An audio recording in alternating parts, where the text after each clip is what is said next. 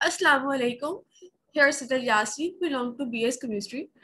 Here is my ID 2140607006. So let's start our presentation. My presentation topic name is happiness hormones. So we start this topic with introduction with the hormones. What are the hormones? Hormones are the chemicals produced by different glands across your body. They travel through the bloodstream, acting as messengers and playing a part in many bodily processes. Certain hormones are known to help promote positive feelings, including happiness and pleasure. Hormones and neurotransmitters are molecules that act as chemical messengers. The main difference between the two is that hormones are released by the endocrine system as chemical impulse, while the neurotransmitters are released by the central nervous system as electrical impulses. So the two systems work together. So the line between the two becomes blurred. Some molecules even acting as both. Oxytocin, for example. So next we start this topic with the happiness hormones. That our presentation. So happiness hormones are that the body is capable of producing by itself. It includes dopamine, serotonin, oxytocin, and endorphins. First, we start with the dopamine. What is dopamine? Dopamine is a neurotransmitter, often treated as the neurochemical most strongly associated with happiness. It might be more precise to say that dopamine is responsible for reward-driven behavior and pleasure-seeking activities. You get a rush of it when you feel proud of yourself, when you eat comfort food, when it's pay day, and of course when you win. When you have a happy feeling, then the hormone dopamine is released, and we know is the formula of the dopamine, structure of the dopamine, love and the passion. If too few dopamine molecules are released, Parkinson's disease may develop. Dopamine levels also play a large part in motor reactions defined by a slow loss of motor skills and mood and sleep disorders. On the other hand, too high of dopamine level can lead to the symptoms like mania, hallucinations, and it also appears to increase impulsive behaviors. And next topic is how to increase dopamine levels.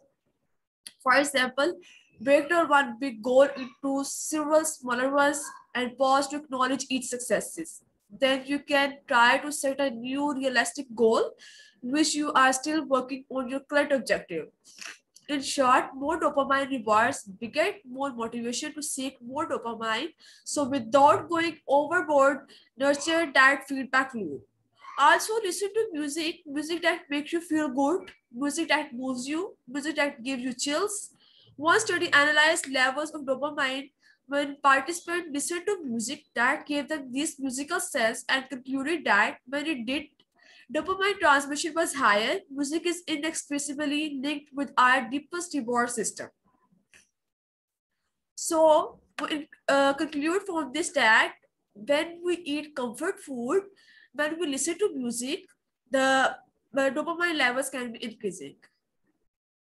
So, next is yet another study showed that exercise may also increase dopamine as do tangible rewards like food or the money. So find it when physical activity diet motivates you to exercise regularly. Try saving money. Having money left at the end of the month is the reward, and learning how to cook food that delicious and healthy. That's all. So next topic is oxytocin. That is also happiness hormones. Oxytocin is peptide hormone composed of 9 amino acids released from the pituitary gland, most notably controlling uterus spasms and breastfeeding stimulus. It's active during childbirth and physical contact, and it's been found to cause behavioral and the psychological effect such as maternal, sexual, and the social behaviors. In other words, it facilitates social interaction and is mostly associated with positive social behavior due to the significant correlation between social bonding and life satisfaction. Then indeed, oxytocin levels could lead to a happier life.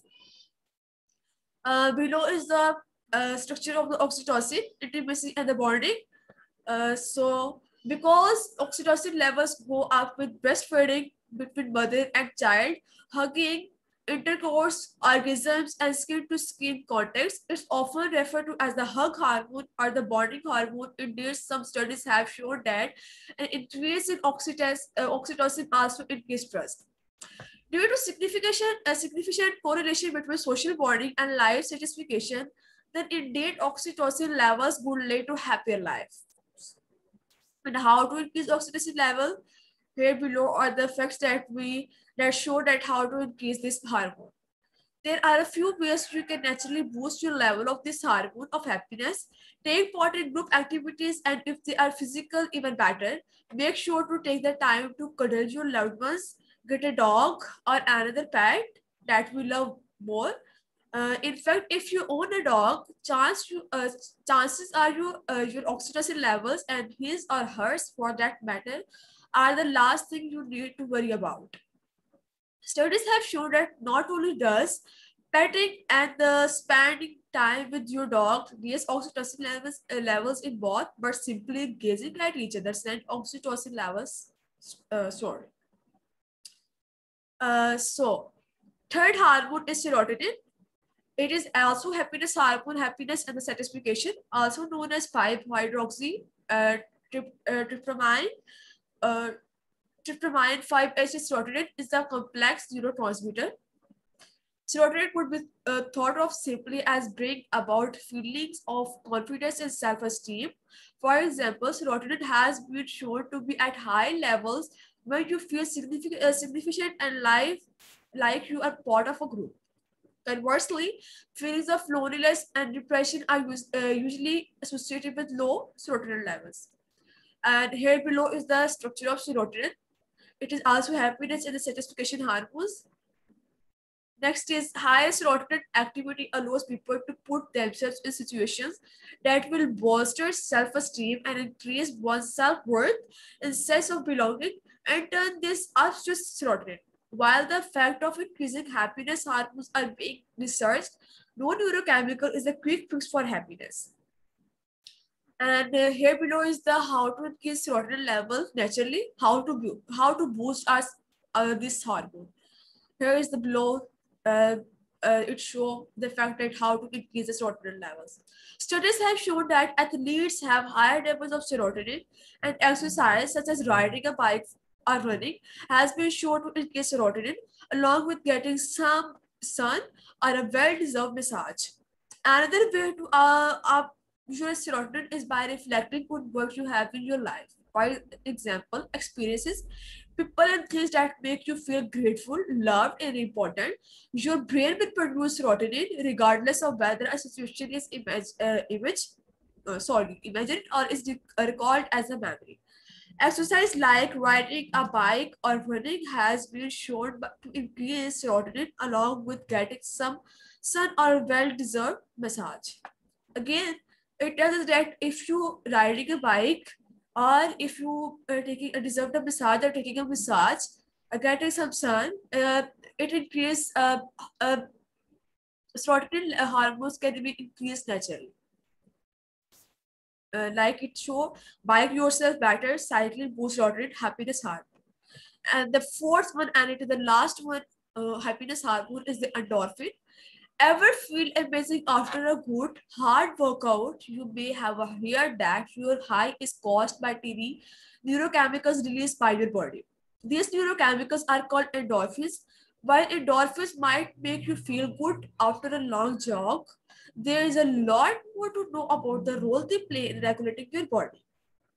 The word endorphin comes from putting together the word endogenous, meaning found within the body, and morphine, which is an opiate pain reliever. In other words, endorphins got their name because they are natural pain relievers.